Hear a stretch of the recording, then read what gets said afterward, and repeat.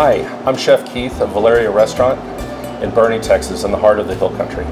Today, I'm going to be showing you how to do a classic spaghetti carbonara, which is the most famous pasta from Rome. I'm going to show you how to get started on this. You can do this. Just follow my steps and it'll be easy.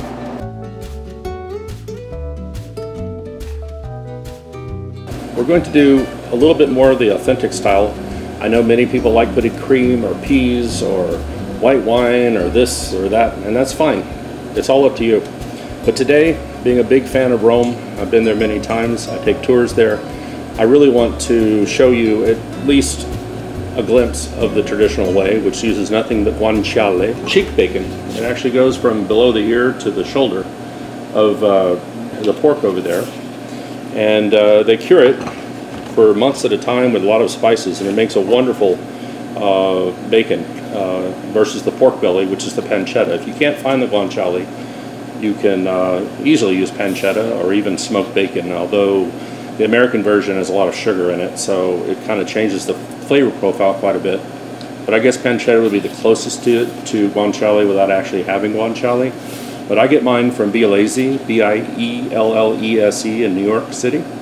And they farm their pigs in upstate New York, and they do a great job with this product. And this is very similar to what you'll find in Rome and in the Lazio region of Italy. You don't want to use the outer part. You want to trim that away as thinly as possible so you don't take much of the protein content inside away, but you're trying to get that oxidized layer of spices and fat off, because that can be maybe a little off-putting, a little unpleasant in the actual dish. So I've done that here with our serving size for one person. It's about 70 grams of guanciale right here, and we're going to be using 2 organic eggs, but we're going to be using 1 whole and 1 yolk. And we're using 100 grams of spaghetti. You can use the spaghetti of your choice. I use Felicity from Italy. You can also use Di Cecco or your favorite spaghetti. I would try to make sure it's Italian. I think they do the best job, obviously, with the spaghetti. And so I'll illustrate quickly how to do the guanciale, the trimming. You're going to take it in strips. I find this is the easiest way. Instead of going around with a knife blade, I just take it into strips, turn it flat so it's safe, and then just go down around and take off a thin amount so that you can make sure the oxidized fat and spices are off of the guanciale. And then we just simply go all the way around until it's cleaned up.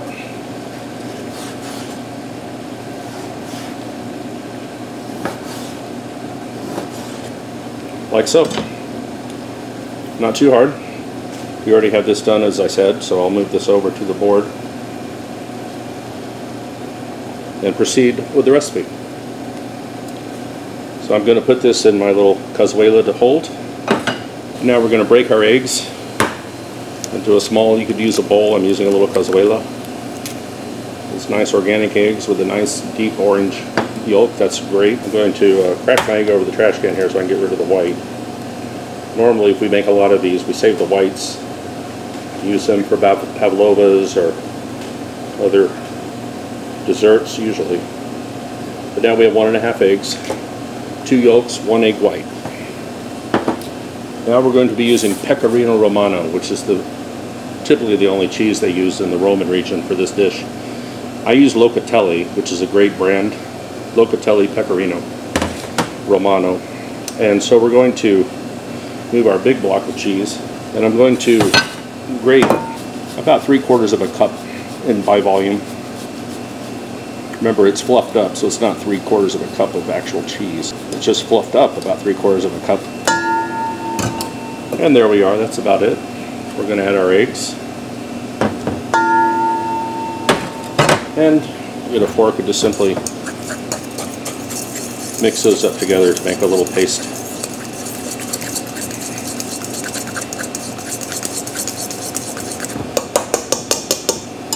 I'm going to add some fresh ground black pepper to this.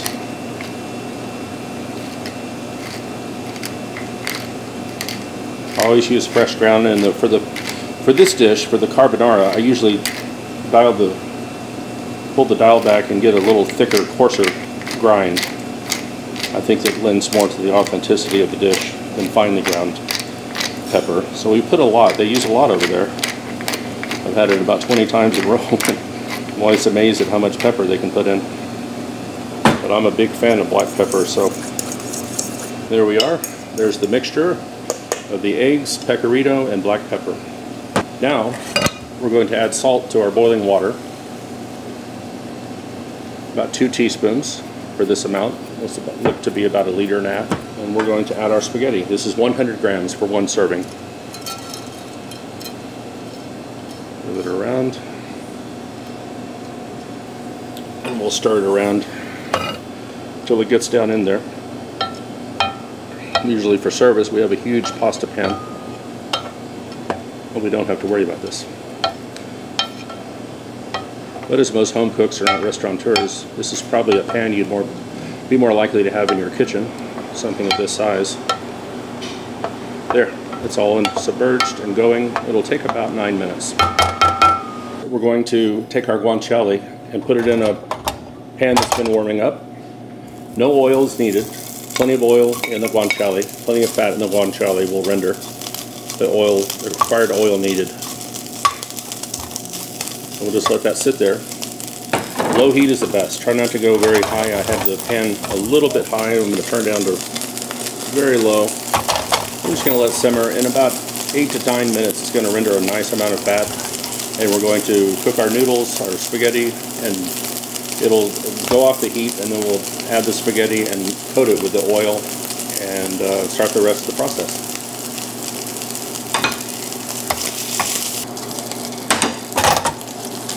You can see it's rendering down nicely. It's been about 4 minutes and it's already rendered a fair amount of oil. It's going to render more in the next 4 minutes. And again, we have it on real low heat now. I should turn it down. It snuck up on me again. Keep it on very low heat. Try to lower the heat a little bit. We don't want to get it overly darkened. We want to keep it kind of on the bronze side, so to speak.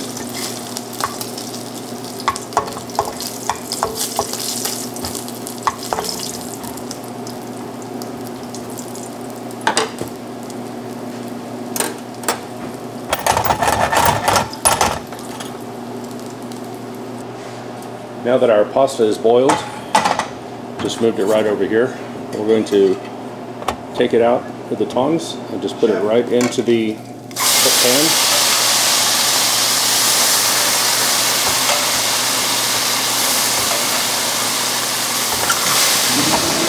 We're just going to toss it around a little. Nice and coated. Now it's just cooled off just for a few seconds. It's ready to put in the bowl of eggs.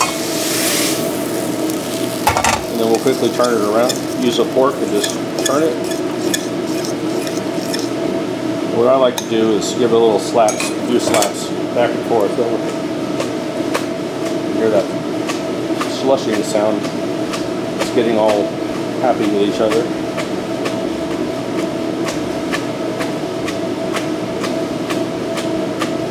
Go. Nice and thick, a nice warm plate. A little twist in there and serve it.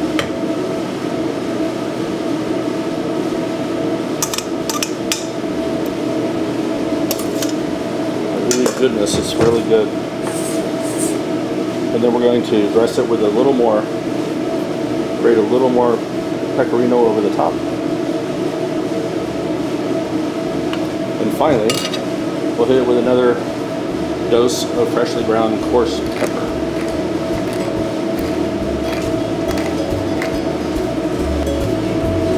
And there you have it, our spaghetti alla carbonara, Roman style.